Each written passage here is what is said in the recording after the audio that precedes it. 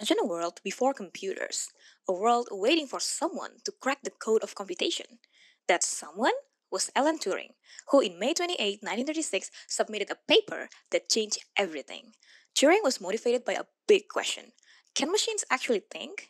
Or, as he might have put it, can a machine do my math homework? Inspired by trying to make sense of math's toughest puzzles, he invented the idea of a universal machine, basically a recipe book for any computation. This Turing machine wasn't an actual gadget you could plug in. Think of it like the ultimate instruction manual, no batteries needed. At a time when math was throwing curveballs, Turing showed some problems are just impossible to solve, kind of like trying to find a matching sock in the laundry. His ideas paved the way for everything, from early computers to your smartphone's autocorrect fails. Without him, you might still be writing notes on stone tablets. And all this came from a guy during the Great Depression, fueled by curiosity and maybe a little caffeine.